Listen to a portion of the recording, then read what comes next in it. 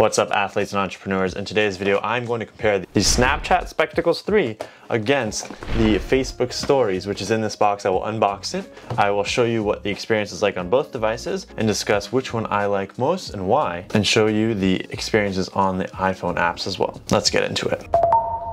First is the unboxing experience. I did already open this little tab up. They make it really easy to open the box as well as return it. I really love that. Thank you, Ray-Ban. They open it with care. They already provide an adhesive strip, so you don't have to do much work if you need to repack it.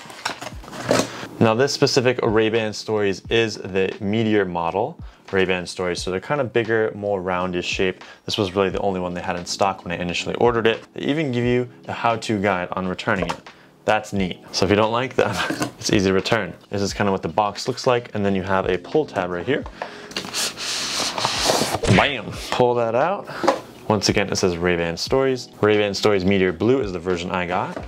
And it just slides right off. We have their case. This is a charging case. It says Ray-Ban on it. Good work, Ray-Ban and Facebook. It has a USB-C port on the back. Inside you have the actual glasses.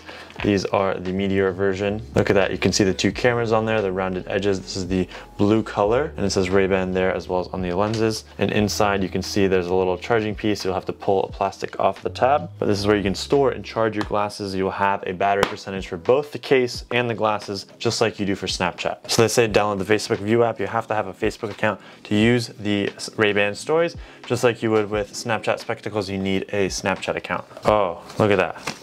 So they do provide a very nice USB-C to USB-C cable. Classic. It's relatively decent material, nothing insane. I would like to see more companies do the threaded kind of wrapped cables that we started to see from Apple on the new keyboards. You will need your own charging brick, as with most devices we're starting to see out there. Inside of here you have a little glasses cleaning case, as well as your safety, wear, and care information.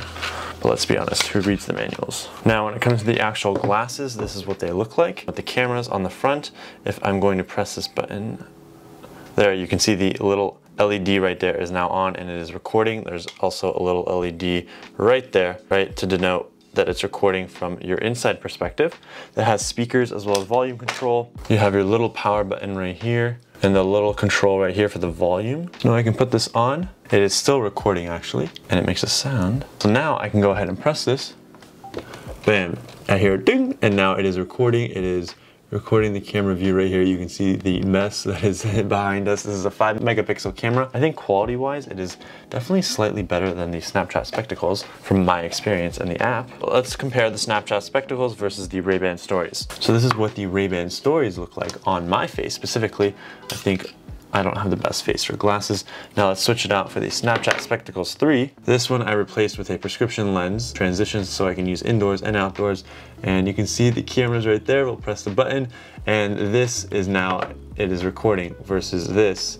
So it is definitely slightly more drastic on the Snapchat Spectacles with the turning dial right there. And the look of this is very unique, right? Especially with the clear lenses. This is kind of the side profile view.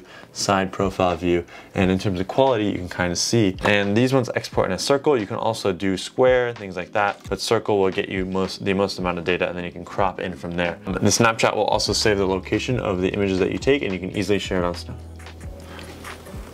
Oh, you hear that? So I just started Spotify on there. You can actually listen to music. That's one thing the Spectacles do not have.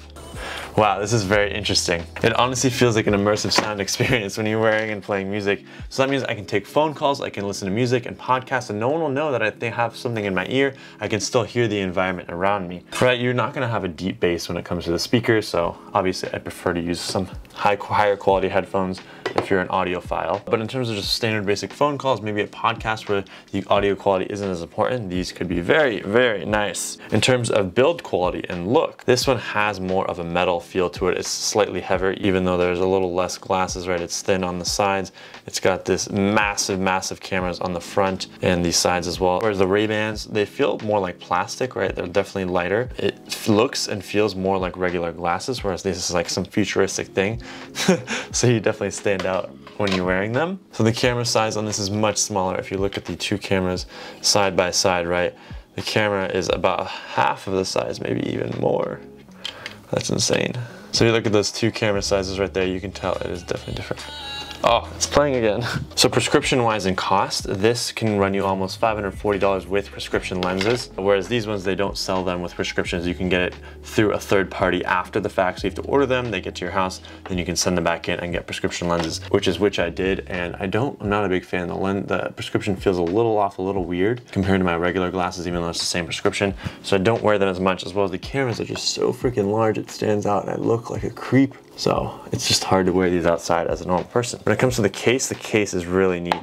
You can actually fold the case. So it's thin when you are wearing the glasses, and then when you need the case, pop, it opens up. I can take these off, and both the glasses and the case hold a charge. You can see the charging happens on the top of the nose bridge. I will slide these in, and I will get a how much charge is left on the Snapchat spectacles. So that is neat. I can go ahead and close it and carry this and go where I need to go. On the Ray-Bans, the charging unit is actually on the other side, but same concept, except their case does not fold. It will always be a rather thick case. I can go ahead and place my Ray-Ban stories right there. Both have USB-C, so thank you for that. Snapchat did send USB-A to USB-C cables, whereas Ray-Ban stories USB-C to USB-C. Now when it comes to their apps, so here is the Snapchat Spectacles app I am recording. This is the initial homepage. When I load, it comes here. On Facebook View, you will see this on the Facebook app. It is an entirely different app just for their glasses. Now you can see I've already pre-recorded some videos. We took it out yesterday during the day and I tested it. There were sunglasses, we were outside, I wanted to use it. When I'm on the View app, you can go ahead and I can see my percentage of the case as well as the glasses themselves. I'm connected. I have Facebook Assistant and I can change my settings as needed here. If I want to view a video, the audio sounds a little muffled, and then I can save the videos automatically to my phone if I want, or save them more individually as I need. I can like these videos. They give you ability to adjust, trim, crop as needed, right? When I go ahead to go to crop, if I want to keep it as a square, I can. If I prefer the landscape mode or the portrait mode, I can do that too. So if I'm trying to share on a certain platform. And I have my favorites here. If I want to download more photos, it'll show me on the bottom right? It says I have 5 clips left. I hit the download button and it's going to connect via Wi-Fi and then download there, join. And now it's going to download from the Ray-Ban stories into my phone. It's pretty fast. Now when you go to the Snapchat app, what I need to do is actually hit the spectacles button. It'll say import one snap. I go ahead and tap import. Same thing, it's going to connect via Wi-Fi. I think the Snapchat software is a little slower than Facebook. There, now it is downloading, it is importing, I should say. And if we go look at the Facebook one, we can see that it's almost done with all 5. So then I can go ahead and see that it's importing. I can message this directly to somebody or open it in any app that I'd like and airdrop it. And what's neat about the Facebook stories is, watch, I swipe down from the top right, I go ahead and Ray-Ban stories, I am connected. It is a speaker as well as my microphone, even though it's in the case. I don't know why it's playing through the Snapchat spectacles in the case. Right now, it looks like this one is finished importing. When I go to the Snapchat one, instead of a square like Facebook stories, you actually get a circular kind of view. Look at that. So I can see what it looks like. The quality does not look as nice. I can share it directly to Snapchat stories if I want, versus like Facebook, you would do Instagram stories if you want. I can like it, and then you can see that it looks more like a circle on this app, View in VR, which I also have the option of, since this has 2 cameras, you can view it in VR mode. I can move it to my eyes only, get the HD. Maybe I want to export it. You have your different options, black border. So here are the crop options. I have less choice of, let's say if I want to do 9:16, I can't really move it side by side. You're kind of locked in because it's really only exporting a circular video. Save to camera roll. So let's do that. And then we can go save to camera roll on here. Saved.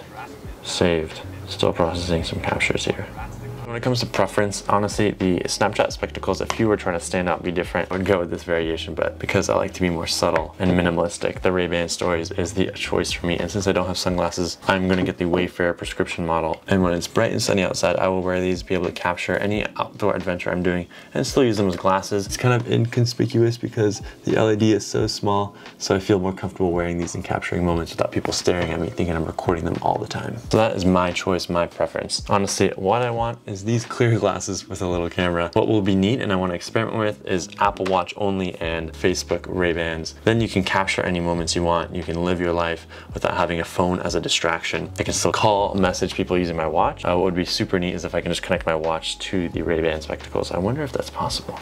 But if you want to see that video, 24-hour challenge with the Apple Watch and Ray-Ban stories, let me know in the comments below. Oh, and one thing to note is if you go to spectacles.com, Snapchat has another generation on top of the 3s, which looks super funky, futuristic, flat line, and these ones actually have AR capabilities where you can view in the world, the regular world with augmented reality. I haven't tried those, don't plan on purchasing them, but they look interesting.